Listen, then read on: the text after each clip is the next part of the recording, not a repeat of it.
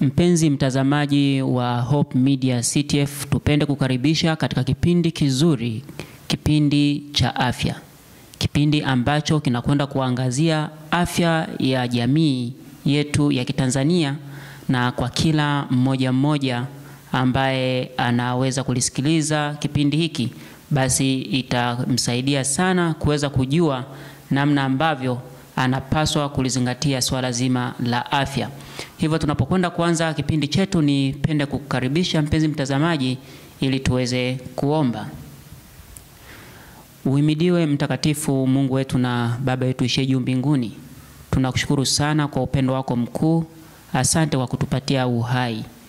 Tunakuja mbele zako tena kwa ajili ya kujifunza kuhusiana na afya zetu, swala ambalo ni uwakili na tunatakiwa kulisimamia vizuri.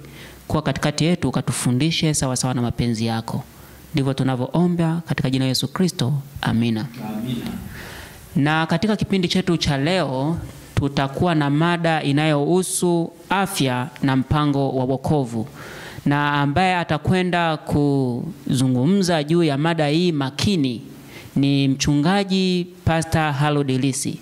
Pastor Harold Lisi yeye ni mkurugenzi wa idara ya afya katika jimbo la Kati mwa Tanzania CTF, ambayo ina makao makuu yake katika jiji la Dodoma. Hivyo nipende kumuuliza Pastor Lisi, tunapokuwa tunaanza kipindi chetu, atuelezee kuhusiana na swala zima la afya, angalau kwa kutoa maana yake. Hivi afya hasa ni nini, ili mtazamaji wetu aweze kuelewa kuhusiana na jambo hili. Karibu mchungaji, utujibu swali hili. Afya ni nini? Afya imekuwa ikitafsiriwa kwamba afya ni kuwa na hali njema kimwili, kiakili, kiroho, kijamii, kimahusiano na hata kiuchumi. Kuwa mkamilifu katika nyanja zote za maisha. Hapo ndio tunasema kwamba mtu huyu ana afya njema, kuwa na hali ya ukamilifu. Mara nyingi sana shuleni unakuta tuna mambo matatu: kuwa na hali njema kimwili, kiroho na kiakili. Lakini mimi niseme kwamba ni kuwa katika hali ya ukamilifu hata katika mahusiano, mtu anajikubali, hisia nzuri, amekamilika. Hiyo ndio hali tunasema kwamba kuwa na afya njema. Asante sana mchungaji. Na katika kuiangazia swala la afya, uwezi ukaacha pembeni swala la ulaji na unywaji. Hilo pia linaimarisha na kuiboresha afya ya mtu. Lakini sasa kwa upana wake, tunapokuwa tunazungumzia swala zima la afya na mpango wa wokovu, hili unalizungumziaje kwa kina na mapana yake? Pastor Lisi, karibu tuambie na jamii iweze kukuelewa katika hiki ambacho unakwenda kukizungumzia, swala la afya na mpango wa wokovu. Somo letu ambalo tunahitaji kuliangalia sasa linasema afya na mpango wa wokovu. Katika kitabu cha Yohana Mtakatifu sura ya 3 na aya ya 16 ni fungu ambalo wengi wamelikariri sana.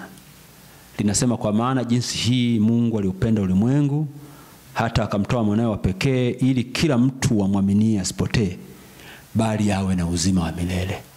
Fungu ambalo linajieleza moja kwa moja kwamba Yesu Kristo alikuja hapa duniani kumkomboa mwanadamu yule anayemwamini, alileta wokovu. Kwa hiyo tunapozungumzia swala la wokovu, kabla hatujataja afya, swala la wokovu linahusu kumuokoa mwanadamu kutoka katika dunia hii, kutoka katika anguko ambalo mwanadamu alipoteza pale katika bustani ya Edeni.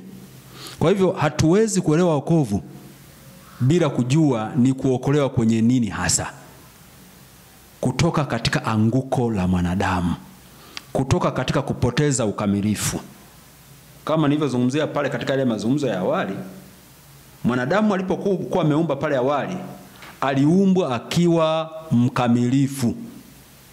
Alikuwa mkamilifu kiakili, kimwili, kihisia, kimahusiano na hata hali ya uchumi. Maana walikuwa na kila kitu: hali ya uchumi, vyakula, mahitaji ya msingi. Kiroho alikuwa na mahusiano mazuri na Mungu wake, kiroho ambayo hiyo ndio tunayo makanisani, misikitini. Watu wanazungumza masuala la kuacha dhambi, kuacha matendo mabaya. haya Yesu alikuja kumwokoa mwanadamu pia katika hali ya kiroho. Kwa hiyo mwanadamu aliumbwa akiwa amekamilika, akiwa mkamilifu, hana dhambi, hana shida yoyote, hana magonjwa na kadhalika. Na alipoanguka pale dhambini, alipoteza kila kitu, pamoja na kupoteza swala la afya njema. Pale Adamu alipokula lile tunda ambalo Mungu alikuwa amesema wasile, mwanadamu alipokula pale, kutoka pale mwili wa mwanadamu ukaingia katika hali ya magonjwa. Kwa hiyo leo tunapoona magonjwa, mateso haya katika maisha yetu, haya ni matokeo ya kosa la baba yetu Adam na Hawa, na walipokula lile tunda, dhambi ilipoingia. Lakini habari njema ni hii: Yesu alikuja kumkomboa mwanadamu, kwamba yule anayemwamini na kuishi kulingana na maagizo yake na mapenzi yake atapata wokovu, anapata uzima wa milele. Yesu amekuja kumkomboa mwanadamu, kumtoa pia katika magonjwa, kumtoa pia katika changamoto za miili yetu hii inayoharibika, sio tu kiroho, lakini pia katika mahusiano hayo. Ni mpango wa Mungu kuwa watu wake wawe na afya njema. Bwana Yesu asifiwe sana. Na ninapoona jambo hilo, ninapoelewa Biblia katika mwanga namna hiyo, ninajisikia furaha sana kwamba kumbe ni mpango wa Mungu. Ninapomwamini, ninapobatizwa, ninapokubali kuwa Mkristo mwaminifu, ninayo ahadi kwamba Mungu wa mbinguni ananipa afya pia njema. Maana neno lake kupitia katika kutii mapenzi yake linaweza kujifunza ni namna ya kuepuka magonjwa mbalimbali. Maana wokovu huu unaniletea pia na elimu na nuru, na kuona namna ninavyoweza kujiepusha na magonjwa mbalimbali. Kwa hivyo afya njema inakuja kwa kufuata kanuni za afya. Na kanuni za afya sio tu zile ambazo, hizi kanuni za afya tunaposema hewa, mwanga wa jua, lishe, mazoezi, mapumziko, hizi kanuni 8 za afya. Na wala tusifikiri kwamba kanuni za 8 za afya ambazo wataalamu wetu wa afya wanatuelekeza kwamba ni mpango tu labda wa shirika la afya duniani WHO wa kuwafanya watu kuishi katika namna hiyo. Hapana. Ni mpango wa Mungu mwenyewe. Na hivyo ndivyo vitu ambavyo Mungu anahitaji wanadamu waviishi, na kwa kuishi hivyo, kwa kutii mapenzi yake, mwanadamu anakuwa na afya njema. Kwa hivyo sheria ya Mungu ndio msingi wa kanuni za afya. Tukisoma katika kitabu cha Kumbukumbu la Torati sura ya 6 fungu la 24. Mpenzi mtazamaji, naomba nikusomee fungu hilo. Kitabu cha Kumbukumbu la Torati sura ya 6 aya ya 24. Neno la Mungu linasema, Bwana akatuamuru kuzifanya amri hizi zote, tumche Bwana Mungu wetu, tuone mema siku zote, ili atuhifadhi hai kama hivi leo. Bwana asifiwe sana. Hili fungu lina ukweli wa maana sana ambao tunapaswa kuuzingatia, kwamba kumbe tunapomcha Bwana Mungu wetu, neno la Mungu linasema kwamba tutaona mema siku zote, ili atuhifadhi hai kama hivi leo. Uhai wetu, afya njema, inatokana na pale tunapoelewa mpango wa Mungu juu ya afya zetu. Halafu katika kitabu cha Kumbukumbu la Torati 28 aya ya 11, na ambayo pia nataka niisome. Nakwenda haraka kidogo, lakini naomba nisome na aya hii. Kumbukumbu la Torati 28 aya ya 11. Maandiko matakatifu yanasema kwamba Bwana atakufanya uwe na wingi wa uheri katika uzao wa tumbo lako, wingi wa uheri, na uzao wa wanyama wako wa mifugo, na uzao wa nchi yako katika nchi Bwana aliyowapia baba zako kwamba atakupa. Hii ni ahadi ya Mungu. Lakini kinyume chake, pale tunapokataa kutii sauti ya Bwana, lile fungu la 15 la Kumbukumbu la Torati 28, kinyume chake, wale wanaokataa kutii sheria, kanuni za afya, neno la Mungu linasema kwamba lakini itakuwa usipotaka kuisikiza sauti ya Bwana Mungu wako, usiangalie kufanya maagizo yake yote na amri zake ni kuagizazo hivi leo, ndipo nitakapokujia laana hizi zote na kukupata. Laana hizi zitakujia. Laana gani? Fungu la 21 linasema Bwana atakuambatanisha na tauni hata atakapokwisha kukuondoa katika nchi uingiayo kwa kuimiliki. Naona mambo ya tauni. Bwana atakupiga kwa kifua kikuu, na kwa homa, na kwa kuwashwa, na kwa hari ya moto, na kwa upanga, na kwa ukaufu, na kwa koga, navyo vitakufukuza hata uangamie. Hapo ndipo unapoona kwamba kumbe tunapoasi mapenzi ya Mungu, tunapovunja kanuni za afya tunaweza kupata madhara makubwa kiasi hiki. Na madhara haya yamewekwa tayari, Biblia ilishasema zamani sana, mambo haya yalishawekwa wazi kwamba Bwana atakupiga pale ambapo utaasi sheria ya Mungu. Kuna mtumishi wa Mungu, mjumbe wa Mungu anaitwa Ellen G. White, katika kitabu kinachoitwa Counsels on Health, umashauri juu ya afya, ukurasa 75, ameandika maneno ya muhimu sana. Napenda nikusomee mpenzi msikilizaji pale kuhusiana na afya. Anasema kwamba wengi walitarajia Mungu angewakinga na maradhi kwa sababu walimuomba afanye hivyo tu. Yaani kutazamia Mungu akukinge na maradhi na magonjwa kwa kuomba, sio kwa kutii kanuni za afya, lakini kwa kuomba. Na wako wengine wanaojidanganya, wanaoishi kwa kuvunja kanuni za afya, wanavunja kanuni za kula, kanuni juu ya kunywa na kula, juu ya mazoea mabaya. Wengine wanavuta sigara, wengine wanavuta bangi, wengine wanatumia madawa ya kulevya, na wengine wanajichosha, wanafanya kazi kupita kiasi, na wengine wanafanya mambo ambayo yanaharibu miili yao.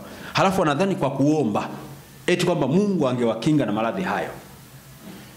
Lakini Mungu, kitabu hicho kinaendelea kusema kwamba lakini Mungu hakuzingatia maombi yao kwa sababu imani yao haikufanyika kuwa kamili kwa matendo yao. Alafu anaendelea anasema kwamba Mungu hatafanya muujiza wa kuwalinda na maradhi wale wasiojijali wenyewe. Lakini wanaendelea kuvunja kanuni za afya na hawafanyi juhudi zozote za kujikinga na maradhi. Ama andiko ambayo ninayasoma yanasema kwamba Mungu hatafanya muujiza. Kwa lugha nyingine kwamba kama wewe unaishi kwa kutokujali na kuzingatia kanuni za afya, kanuni za kula vizuri, kunywa, kulala kwenye neti ili usiumwe na mbu, kunywa maji yasiyochemshwa, wewe unakunywa tu, mazoea mabaya, kuvuta na mengine yote, wakati huo ukidai kuomba kwamba Mungu hata kulinda, hata kukinga dhidi ya maradhi ambayo yanaweza yakatokana na matokeo ya yale mambo ambayo unayatenda. Tena sikiliza niendelee kusema mahali fulani. Anasema kwamba tutakapofanya kila tunaloweza kwa upande wetu kuwa na afya nzuri, ndipo tunaweza kutarajia matokeo yenye baraka kufuata. Bwana asifiwe sana. Hii inatuambia kwamba kumbe na sisi tuna sehemu ya kufanya. Sehemu yetu ya kufanya ni kutii kile ambacho neno la Mungu linasema, kile ambacho kanuni za afya zinaelekeza. Tutakapomaliza kufanya hivyo, ndipo tunapoweza kutarajia muujiza wa Mungu na uingiliaji kati wa Mungu, kwa sababu tumekwisha kufanya sehemu yetu. Tunaweza kumwomba Mungu kwa imani abariki juhudi zetu za kutunza afya zetu, maana kwa sehemu yetu sisi tumefanya. Kwa hivyo iko sehemu ya Mungu na iko sehemu ya mwanadamu. Ndipo atajibu maombi yetu ikiwa jina lake litatukuzwa kwa kufanya hivyo. Lakini kila mmoja wetu aelewe kuwa ana kazi ya kufanya katika hilo. Naomba nimalizie. Mungu hatafanya kwa namna ya muujiza kutunza afya za watu ambao kwa uzembe wao dhidi ya kanuni za afya wanajipelekea kupata maradhi. Kitabu hicho cha mashauri juu ya afya, Counsel on Health, ukurasa 75. Mpenzi msikilizaji, kitafuta hiki kitabu kisome. Kina mashauri ya maana sana kuhusiana na afya. Naomba nirudie tena kusoma sentensi ya mwisho katika hicho kitabu kwamba Mungu hatafanya kwa namna ya muujiza kutunza afya za watu ambao kwa uzembe wao dhidi ya kanuni za afya wanajipelekea maradhi. Kwa hiyo wako watu ambao wanaishi wanaendelea kuharibu kanuni za afya, wakati huo wakiwasumbua wachungaji, watumishi kwamba waombe, lakini hawataki kubadilika. Kwamba mtu anaendelea kuomba huku anavuta sigara, huku anakohoa, anataka Mungu amponye kukohoa wakati anaendelea kuvuta sigara ambayo inafanya aweze kukohoa. Mtu anataka Mungu amponye ugonjwa fulani labda unatokana na zinaa, huku anaendelea kufanya zinaa. Mtu anataka Mungu amsaidie amponye jambo fulani ambalo maisha yake, mtindo wake wa maisha hujabadilika. Na ndio maana watumishi wa Mungu wa kweli haingii tu kuomba. Hata mimi ukija kwangu siwezi kukuombea. Hasa unapotaka kuomba lazima tuweze kuzungumza, tujue kwamba shida ni nini ili nikushauri. Kama ugonjwa ulionao unatokana na mwenendo mbaya huenda ulionao, labda unakula vibaya au unalala mahali penye wewe unazingatia. Kwa mfano tunaambiwa na viongozi wetu Wizara ya Afya na tahadhari juu ya malaria. Nitolee mfano wa malaria kwamba katika kipindi cha msimu hii wa masika, hakikisha kwamba unalala chandarua kilichowekwa dawa. Lakini wewe unazembea, unalala hivyo hivyo na mbu wako wengi, unang'atwa na mbu, unaumwa, alafu unataka uombewe, wakati huo hubadilishi ile tabia.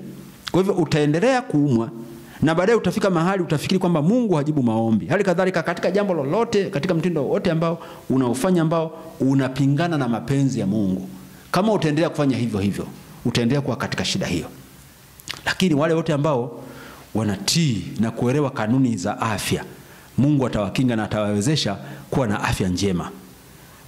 Biblia inatuambia katika kitabu cha waraka wa kwanza wa Yohana, waraka wa kwanza wa Yohana sura ya 3 fungu la 2, neno la Mungu linasema kwamba mpenzi, naomba ufanikiwe katika mambo yako yote na kuwa na afya yako kama vile roho yako ifanikiwavyo.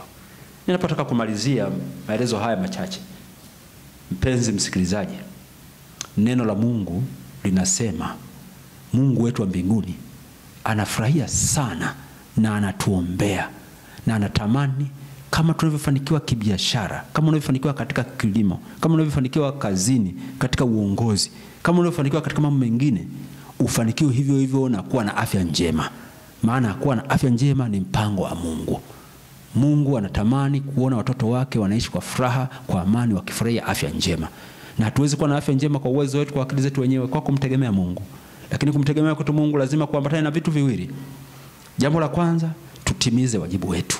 Wajibu wetu ni kutii kile ambacho neno la Mungu linaelekeza, kutii kile ambacho kinafundishwa scientifically kwamba ndio kweli kuhusiana na kanuni za afya. Halafu ndipo tumuombe na kumtegemea yeye. Maisha yetu yanapaswa kuwa na juhudi na maombi. Maombi na juhudi, juhudi na maombi. Kwamba juhudi unafanya kile unachoweza kukufanya wewe kuwa na afya njema, kupitia katika kula, kupitia katika kunywa, kupitia katika mazoea, katika mtindo wa maisha unafanya juhudi kuona kwamba uko vizuri.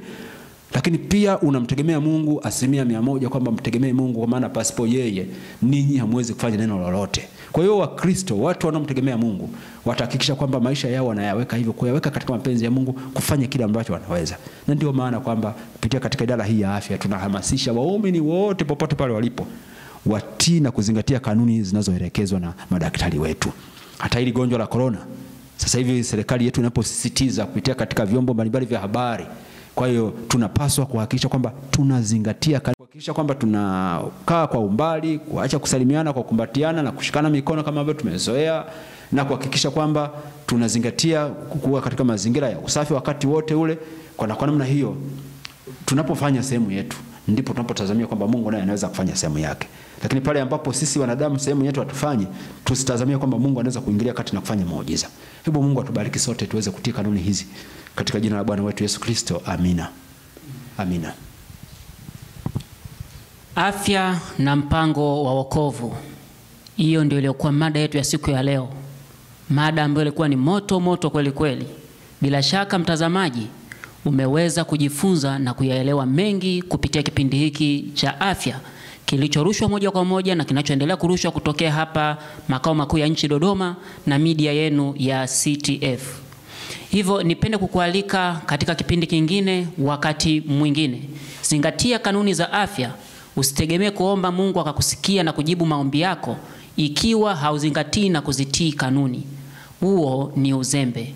Mpaka wakati mwingine, naitwa Jacob Mavanza na mgeni wetu siku ya leo katika kipindi cha afya alikuwa ni mkurugenzi wa idara ya afya katika makao makuu ya kanisa la Adventista wa Sabato jimbo la Kati mwa Tanzania, ambaye amerusha picha hizi na zimekufikia hapo ulipo na kutusikia na kutupata kwa uzuri nyuma ya kamera.